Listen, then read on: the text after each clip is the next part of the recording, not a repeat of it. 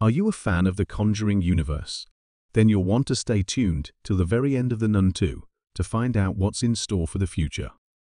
The latest installment of the franchise brings viewers a mostly self-contained tale, but as part of a long-running series, it is packed with post-credits references that hint at what else could be coming.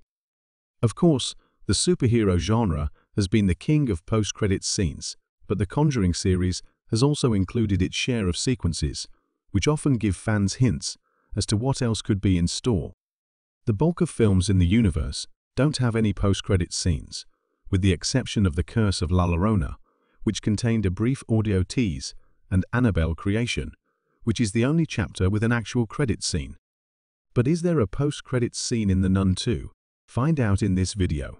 We'll break down what happens in the mid-credits scene and what it could mean for the future of the Conjuring universe.